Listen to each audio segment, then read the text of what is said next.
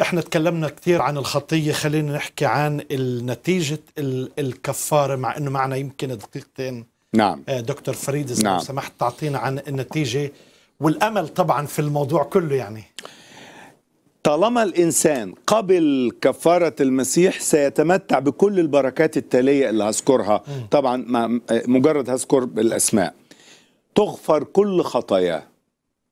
2 يتبرر أمام الله. 3 يتمتع بالمصالحة أو الانسجام مع الله. 4 يسكن فيه الروح القدس.